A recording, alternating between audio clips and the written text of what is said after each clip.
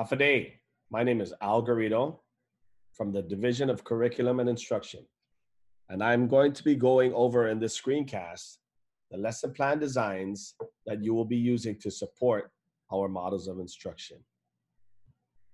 First, the objectives. By the end of this session, you will, 1, know how lesson plan designs are applicable to the 3 models of instruction, and 2, be able to design lessons that are student and parent appropriate to support distance learning. But before we start, let's go over a little bit of history of what transpired. Everyone remembers back in March, there was a school closure, Executive Order number 2020-04, which effectively canceled schools. From April through July, the Guam Department of Education started shifting towards distance learning. We ended 3rd quarter, and we started supporting student learning at home. We developed a home learning resource website, and parents started teaching their children. And now August comes upon us, and it will be the dawn of a new era, a brand new approach to education for all of us. And with that brand new approach comes 3 models of learning. The first model will be online learning, second model, hard copy, and the third model, face-to-face. What transpired during that time? Parents are now at the forefront of learning. Parents are unprepared to manage parenting and homeschooling, and some of them had to learn how to understand lesson plans and support their children. Creating, maintaining, and implementing distance learning, there was a lot of confusion and stress for teachers. There was a shift from classroom to home learning. Addressing all external challenges on education began. And then there was validating learning. Assessments were canceled, and there were continuing concerns. Is my child progressing or learning skills for the next grade level? To a parent, lesson plans are like treasure maps. You never really find the treasure. Just like lesson plans would take parents towards a certain direction, a lot of them just could not understand. Common lesson design parts and guidance.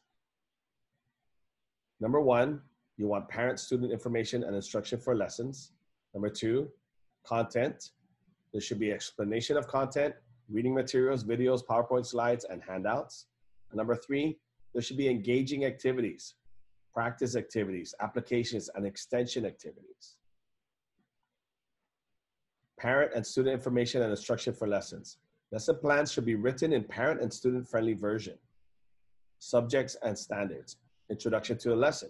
Be clear on what students will be learning or practicing for the week. Explain why this knowledge or skill is important for them. What activities will they be doing? What are they going to learn? What will they be practicing, and what knowledge or skill will they be picking up? Clearly indicate what is included in your packet. How many pages do you have? Label your handouts and what should be done each day. Here's an example of a really well-prepared lesson. This lesson is on U.S. history. Topic is the Bill of Rights. Right here, you have an explanation of why, or the skill that or knowledge that is important for the student. Your objectives clearly show the goals of the lesson.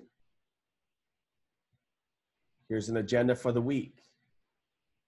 And on this side, you also have announcements, which helps when parents want to contact the teacher through email or a contact phone number in case they want to make a phone call. Explanation of content, reading materials, video slides, and handouts. Provide parents with background knowledge. Help them know what's going on. Include descriptions of the standard skills or topics. Include I can statements. Clearly write step-by-step instructions that introduce materials. Don't assume that parents know it. Organize materials for clear and easy access for your parents. In this example, this is organized so that it's clear on what you want them to do. And this section here provides background knowledge for both parents and students. Why do they need to know the engineering design process? Clearly explained right here. Number 3, engaging activities, practice activities, applications, and extension activities. Provide step-by-step instruction for handouts, graphic organizers, worksheets, projects. Have regular opportunities for questions from your students and parents. Have office hours. Be clear about when, how, and why parent and students can contact you. Provide parents with feedback, just as you would with students. Make them feel like they're on the right track. Implement strategies and accommodations for exceptional learners, SPED, ESL, or GATE. Provide step-by-step instructions for your handouts, when the activity worksheet needs to be done. Label activities and worksheets right here. Clear instructions in this example. The bigger picture. If you do this correctly, parents will now be more involved in their child's learning experience. They won't be out of touch. You won't exclude them from the learning experience. Teachers, you must provide support to parents on distance learning. We need to do this together. We need to work together through this process. And finally, probably one of the most important things is the mindset.